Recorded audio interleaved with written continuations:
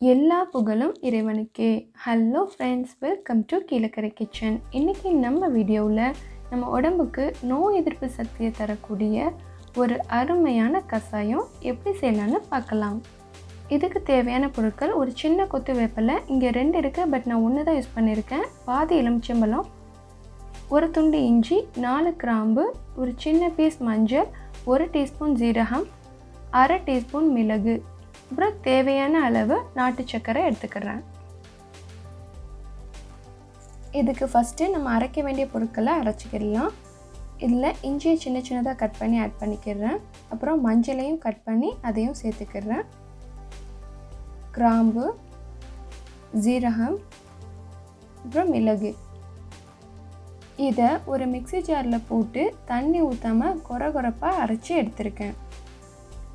இப்போது நம்ம கஷாயம் செய்ய ஆரம்பிச்சிடலாம். இதுக்கு ஒரு மண் சட்டியில் நான் 1 லிட்டர் அளவு தண்ணி ஆட் பண்ணிக்கிறேன்.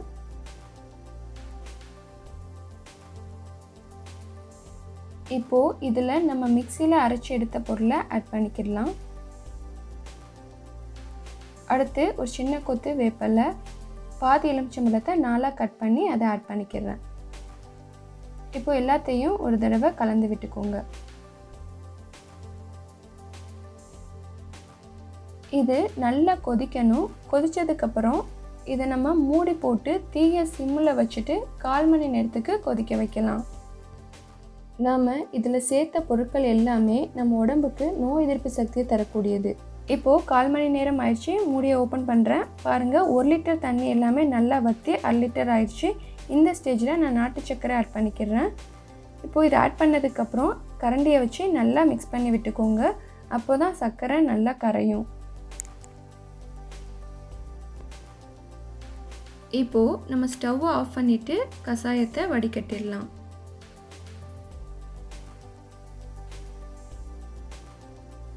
இதில் நம்ம வேப்பிலை சேர்க்கறதுனால கொஞ்சம் கசப்பு தன்மையாக தான் இருக்கும். இதை வடிகட்டினதுக்கப்புறம் ஸ்பூனை வச்சு எலுமிச்சம்பழத்தை நல்லா ப்ரெஸ் பண்ணி விட்டுக்கோங்க. அப்போ தான் இதில் இருக்கக்கூடிய சாறு எல்லாமே கஷாயத்தில் இறங்கும். இந்த கஷாயத்தை வாரத்துக்கு 2 அல்லது 3 நாட்கள் வீதம் குடிக்கலாம்.